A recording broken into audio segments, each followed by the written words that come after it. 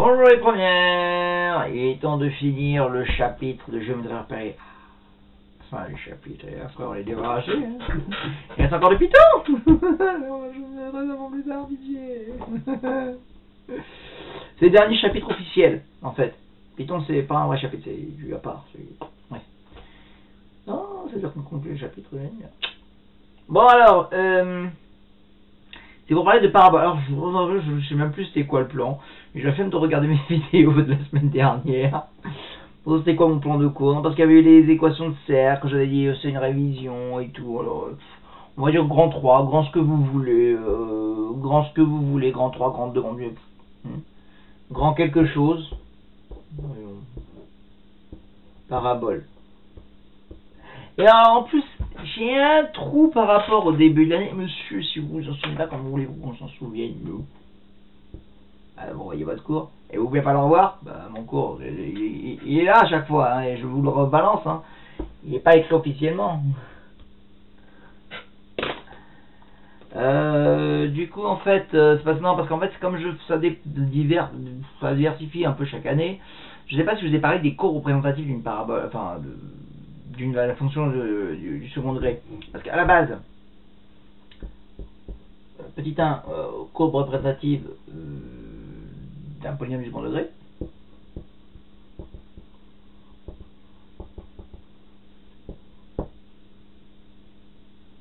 Un trinôme. Ok? Et trinôme qu'on appelle aussi polynôme du second degré. Le polynôme du second degré, c'est tellement long à écrire que ça me saoule. J'ai dit trinôme. C'est pareil. Hein. Donc, je vous rappelle, hein, vous avez f défini sur R par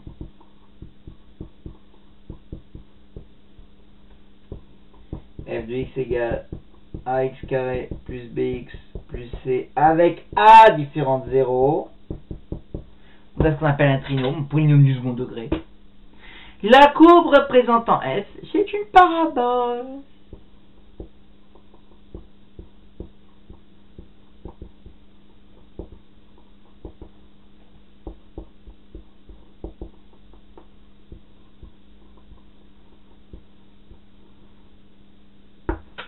Point. Bon, ouais, voilà. Point parce que il y a les autres précisions, les coordonnées du sommet, d'un truc. Ah bon, on va se prendre sur les autres petits trucs, quoi. C'est un grand 3, un grand 2, j'en sais rien. Hein, truc, hein, bon. Pause. La suite. Petit 2.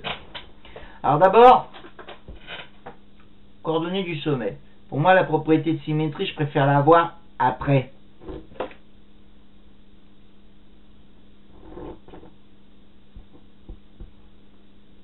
Sommet de la parabole.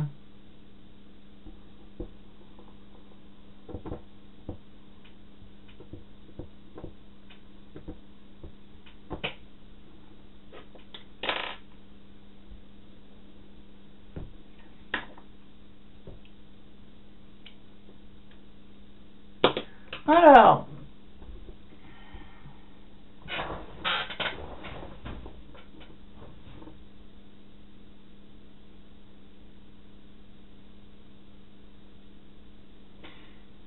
donc, j'ai, voilà, f de x égale ax carré plus bx plus c. Le sommet de la parabole représentant f, différent 0,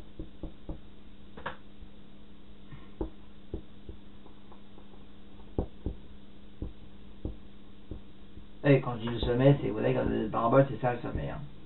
C'est, voilà, le point le plus haut, le point le plus bas, enfin, soit le plus bas, soit le plus haut, ça dépend de la puissance de votre parabole.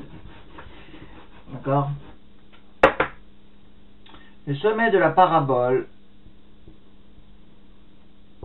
a pour coordonnées S alpha bêta, notre fameux alpha bêta de la forme canonique, avec alpha égale moins b sur 2a, j'insiste sur le moins b sur 2a,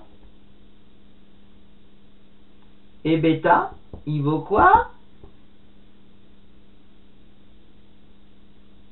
moins b sur 2a. Ah oui, parce que moi je l'avais appris avec le alpha moins b sur... Ouais, on va prendre... Bref. Oui, parce que je vous avais dit, moi c'est vrai que j'avais pris alpha égale b sur 2a et que j'avais pris moins alpha bêta, mais bon, là je dis autrement. Ouais. Oui, bon, d'accord, désolé. J'ai changé un peu le style. Et bêta qui vaut donc f de moins b sur 2a, ce truc de ce moins b sur 2a, équivalait aussi, s'il y a des gens qui se souviennent, c'était aussi égal à moins delta sur 4a, avec delta égal, vous avez oublié moins 2 moins 4ac, dis donc. Toute votre vie, vous devrez vous souvenir de ça, que delta égale b2 moins 4ac. Ça me chafera à poil le savoir plus tard, comme je fais que delta égale... Vous aurez des enfants plus tard, et que vos enfants, ça serait bien que vous leur appreniez que delta égale b2 moins 4ac, c'est tout, voilà. Et vous n'ayez pas l'air d'idiot devant vos enfants, voilà. Devant vos enfants, vous pourrez vous targuer d'être intelligent, brillant, de vous souvenir encore de vos maths, de dire, ah, tu te souviens, delta égale b2 moins 4ac, hein. Si vous arrivez à un moment, vous dites delta, je sais plus, moi, c'est off 2b plus et là, vous allez dire c'est toi, espèce d'idiot, qui m'a engendré. Ah, vous aurez des infos respectueux. Voilà, tout ce que vous méritez si vous oubliez les maths, les cours que je vous enseigne. Bref. Bon, ça, j'ai pas d'exigence, normalement, comme vous vous souvenez que ça fait moins delta sur 4a, normalement. Mais c'est vrai que ça peut être utile. Hein? Ouais. Et alors, sur alpha sur et bêta, en fait, c'est quand vous mettez sous forme canonique. Alors, je vais peut-être pas les prendre les mêmes alpha bêta, mais... En fait, ce qui se passe... Donc, quand vous prenez le truc comme ça... D'accord? Ok? Là, quand vous avez votre parabole comme ça, quand elle est comme ça, et ben là, le sommet, c'est coordonné. Ici, c'est moins b sur 2a. Et en ordonnée, alors c'est le f de moins b sur 2a ou encore moins delta sur 4a. Ou encore le f de moins b sur 2a. Oh, vous faites comme vous voulez, soit vous calculez delta sur 4a, soit vous calculez f de moins b sur 2a, c'est tout. De ce truc-là. C'est tout. Pareil, hein, si je l'ai le truc tourné dans l'autre sens, hein.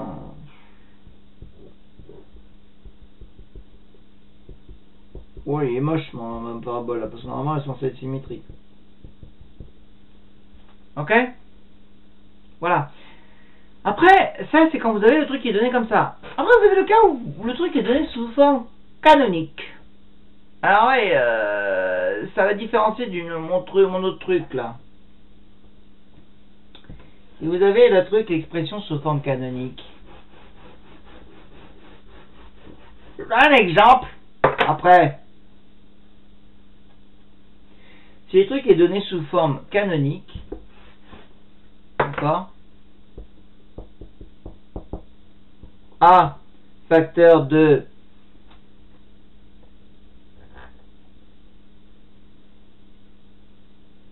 alors je vais le mettre autrement. Je vais pas mettre alpha bêta, je vais mettre grand A grand B. D'accord? À ce moment-là, les coordonnées de S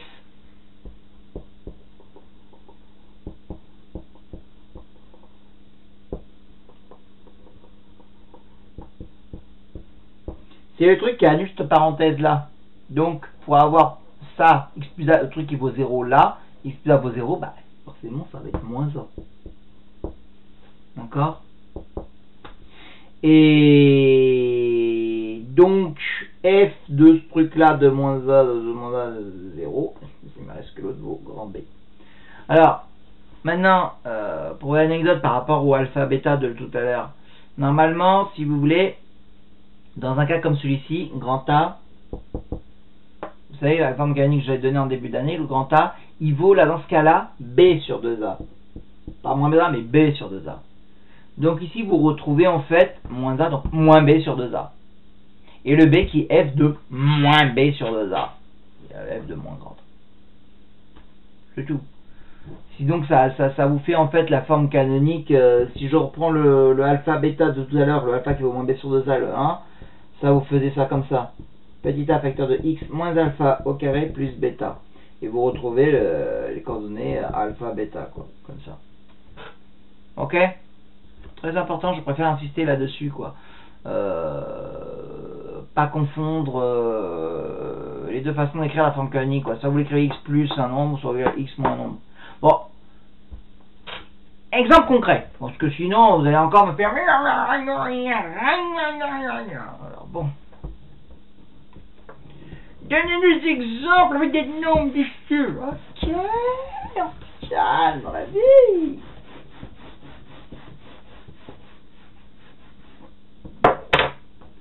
Je vais prendre f de x égale x carré plus 4x moins 5. Plus 5. Ok? Je prends un truc comme ça. Alors, je vais commencer par calculer le alpha égale moins b sur 2a. Moins 4 sur 2 fois 1. Moins 2. Ok? Et ensuite, soit je calcule à moins 2, soit je calcule, allez hop, moi je vais faire l'autre avec moins delta sur 4a, parce que moi je me souviens toute ma vie, alors toute ma vie je me souviens que c'était moins delta sur 4a. Bon, soit vous faites f de celui-là, donc f de moins 2, on va marquer, bon, allez hop, on va dire c'est f de moins 2, allez hop, ça me fait le calcul comme en début d'année. Alors ça fait moins 2 au carré, plus 4 fois moins 2, plus 5. Oui, normalement je vous ai donné b sur 2a qui faisait 2, et après je prenais f de moins 2 pour avoir le truc, c'est pareil, je prenais quand même f de moins 2, bon bref. 4, moins 8, plus 5, ça fait 4 moins 8, moins 4 plus 5, ça fait 1. Voilà, ben, les coordonnées du sommet, c'est moins 2, 1. Soit vous faites, effectivement, comme je vous ai dit, hein, vous calculez delta. Delta égale b2 moins 4ac, ce qui vous fait donc 4 au carré moins 4 fois 1 fois 5, ce qui vous fait 16 moins 1, ce qui fait moins 4. Et après qu'on fait moins delta sur 4a, ça fait moins 4 sur 4 fois 1, ça fait plus 4 sur 4, ça fait 1. On va sur un résultat. Hein. Ah, vous voyez, moins delta sur 4 il vous donne 1 aussi. Mais déjà négatif, donc il n'y a pas de solution. Non, il n'y a pas de racine, mais ça ne veut rien dire. Ça veut juste dire que votre parabole, elle est comme ça. Ah oui, effectivement, il n'y a pas de relation. Votre parabole ne coupera pas l'axe des abscisses, c'est tout. Je crois que si, on avait vu ça avec cette histoire. Quand le delta est positif, vous avez une parabole qui va couper l'axe des abscisses deux fois. Quand le delta est nul, votre parabole a son sommet sur l'axe des abscisses. Et quand le delta est strictement négatif, vous avez une parabole qui ne coupe pas l'axe des abscisses. Un truc comme ça. Quand le A est positif, votre parabole est au-dessus du truc. Quand le A est négatif, votre parabole est en dessous. Quand le delta est négatif, je parle. Voilà. C'est tout. Et quand on a du sommet, voilà, moins 2, 1. Ok? Maintenant, ce truc-là, avec l'histoire de la forme canonique. Ok? Je reprends le même truc. Bon, sous forme canonique, ce truc-là, c'est écrit comme ça. Croyez-moi. Bref. Oui, c'est la même sous forme canonique. Bah, ça, je l'ai déjà, ça fait x carré plus 4x plus 4. Plus 1, ça fait x carré plus 4x plus 5. Ok? Bon. Bref. Même mis sous forme canonique. Mais là, si je donne le truc directement sous forme canonique, je vois les coordonnées du sommet. Les coordonnées du sommet, c'est simplement le truc qui annule ça. Bah, pour annuler ça, c'est moins 2. Et bah, celui qui est là.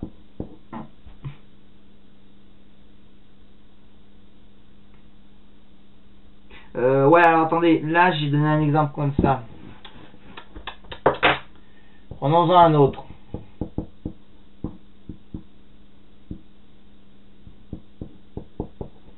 Parce que vous avez deux types de trucs forme canonique. C'est le 3 facteur de ça plus 5. Là, bah, ça va être pareil. Donc là, les coordonnées du sommet, ça va être le truc qui annule ça. 4. Et là, comme j'ai le 3 qui est juste facteur de ça et pas de l'autre, bon, ça nous fait 5. Ok, 4, 5. Coordonnées du sommet. C'est facile hein, quand on a la forme canonique comme ça. Par contre, faites attention. Si jamais vous aviez le truc comme ça, là, si tu développes le truc, ça fait 3 factoriel machin, plus 15. Les coordonnées du sommet, ça me donnerait 4, 15. D'accord? Parce que j'aurais le 3 fois 5, il faut 15.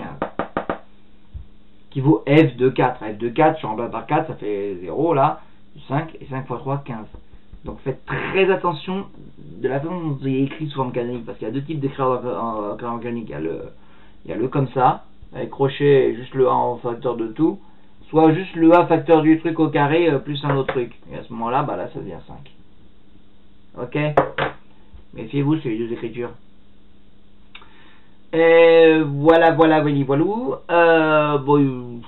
pense que pour la partie sommet. Il me reste quand même encore un dernier petit truc qui est la propriété de symétrie. D'accord? Donc, vous avez... Alors moi j'ai pas envie de prendre l'ordre. Vous avez donc... C'était un petit 2 je crois. Je sais plus. Franchement, alors c'est ma propre vidéo là que je viens de faire. Je sais même plus mon plan que je viens de faire. C'était... non, c'était pas le petit 2 coordonnées du sommet, donc petit 3, voilà. Propriété de symétrie.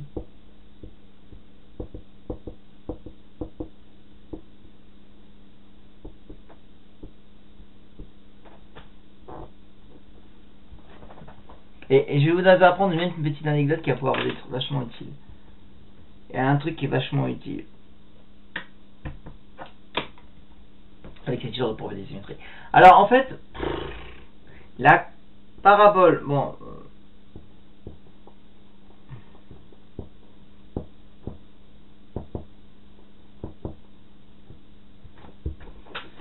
représentant f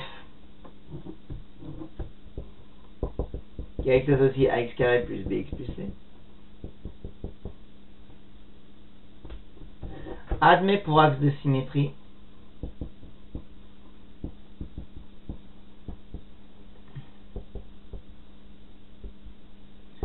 à droite l'équation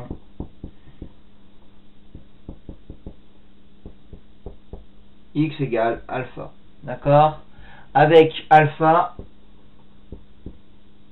qui vaut moins b sur 2a, alpha qui est alpha il y en a un, et le sommet de la parabole c'est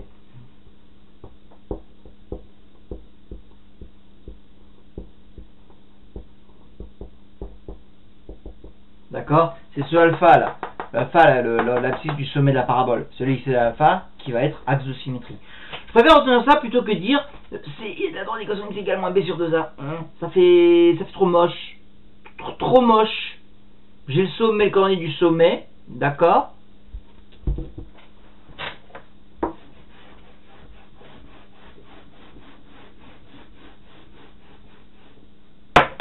D'accord. Donc c'est-à-dire que en fait voilà, je prends la parabole, le sommet S là qui a pour coordonnées alpha bêta, c'est-à-dire que l'abscisse c'est alpha, l'ordonnée c'est bêta. Et ben en fait alpha, si je prends là vous voyez l'abscisse c'est alpha. Je prends ce moment-là vertical là, qui passe par l'alpha sur l'ordonnée, son équation c'est x égale alpha. Et ben ce truc là c'est un axe de symétrie pour la parabole. La parabole est symétrique par rapport à cet axe. Ah oui, oui, bien sûr. Et ça c'est une application qui est assez pratique, très pratique. En fait pourquoi c'est pratique? Si je vous donne par exemple, parce qu'il y a une autre façon d'écrire le truc, vous savez, quand on... Je vous avais donné il y a trois façons, hein, quelque part, d'écrire un triangle du second degré. Il y a le truc à x carré plus bx plus c, d'accord? Il y a la forme canonique, a facteur de x dans a, mais vous avez aussi la forme factorisée.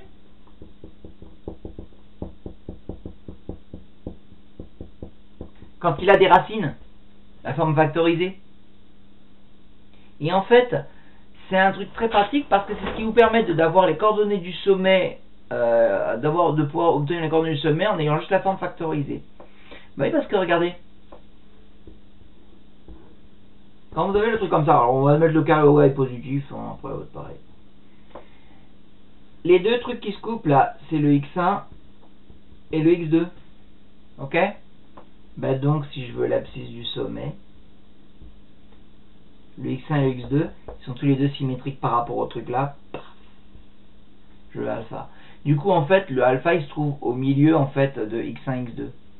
Votre alpha il vaut x1 plus x2 sur 2. Enfin, c'est le nombre qui vient au milieu entre les deux. C'est-à-dire que par exemple si je vous donne un truc comme ça,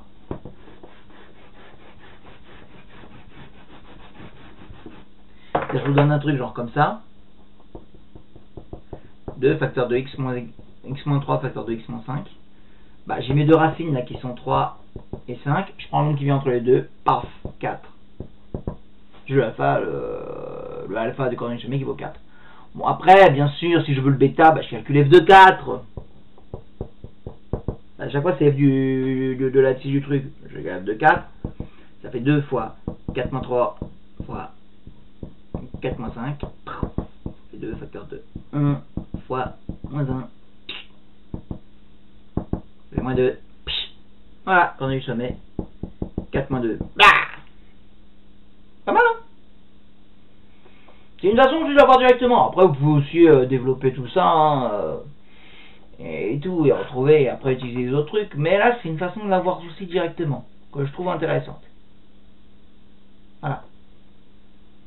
Alors, juste une dernière propriété, parce que bon bah elle est officielle, hein, celle-là, bah, je pense qu'elle doit être officielle du programme. Hein. Il y a une conséquence sur le fait que le x moins alpha c'est axe de symétrie. X égale alpha, une conséquence sur le fait que elle est symétrique par rapport à x égale alpha. D'accord? Si vous avez donc le x, d'accord, ou encore quand vous l'écrivez sous l'autre forme, bon bref.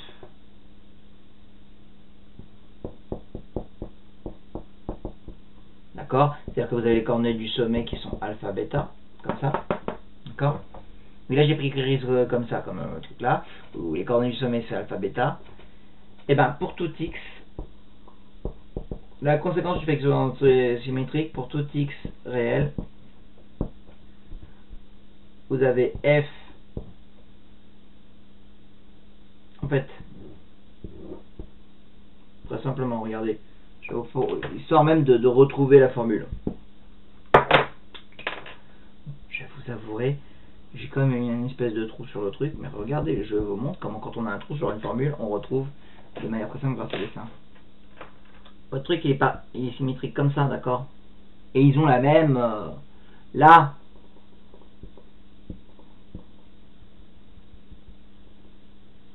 D'accord? Ça c'est alpha. Et bien ça c'est alpha plus, on va dire, ce truc là on va dire c'est x. Hein. X. Et bien l'autre c'est alpha moins x. Moralité, vous avez f de alpha plus x qui est égal à f de alpha moins x. Tac. Propriété, c'est ça. Pour tout x réel, f de alpha plus x égale f de alpha moins x, où le alpha c'est l'abscisse du sommet. Tac.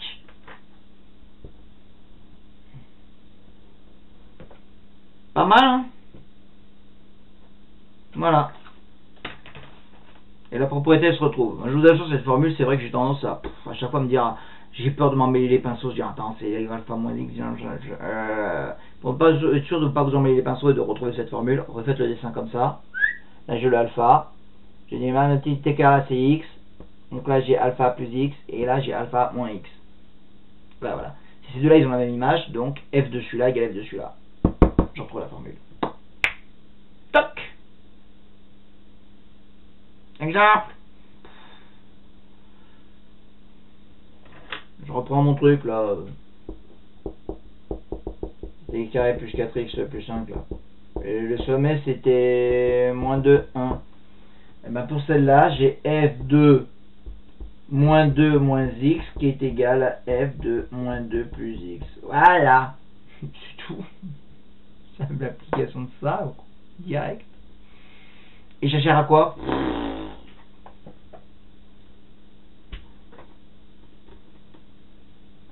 Rien. Ça sert à rien comme celui qui pose la question. Voilà. Celui qui pose la question, il sert à rien pour moi. Voilà. Bref. Voilà. Et là, bon, écoutez, pour moi, ce serait conclut le chapitre. Je vous donne encore un exercice à faire, hein, n'abandonnez pas. Monsieur, la vidéo, elle est un peu longue. Ouais, je sais, elle est un peu longue, c'est une des vidéos les plus longues, parce que, bon, j'avais envie de tout faire en une seule vidéo et tout.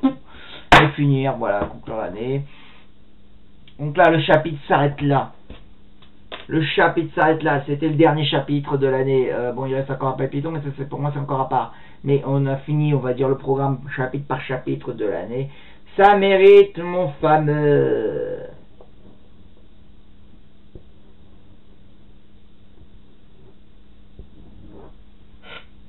Chaque fois que je conclue l'année, j'ai toujours besoin d'écrire bien comme ça. Oui, les lettres TE sont un peu bizarres, mais j'aime bien les faire avec des jolis boucles. Ça me rappelle mon enfance quand j'écrivais. Voilà. Voilà, the end. On a fini le programme. Tu dis exercice quand même. Vous croyez que je suis juste lâché? Avec tout ce que je vous ai indiqué, vous avez largement de quoi faire. L'autre, là, que j'ai regardé, le numéro 10, page... Non, merde, je suis pas à la bonne page.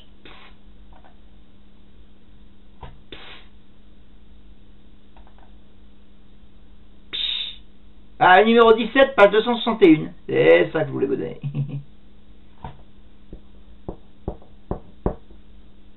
Je vérifie, je confirme. Ouais. Numéro 17, page 261. Voilà. Bah, c'est des trucs avec... Est-ce que c'est... Bon, c'est tous des paraboles, c'est un truc. Hein. Il suffit juste de vérifier que le petit a vaut pas 0 à chaque fois. C'est le cas pour tous. De toute façon, vous avez un exercice qui est similaire en haut, au-dessus, qui vous montre le truc. Alors, vous faites pareil.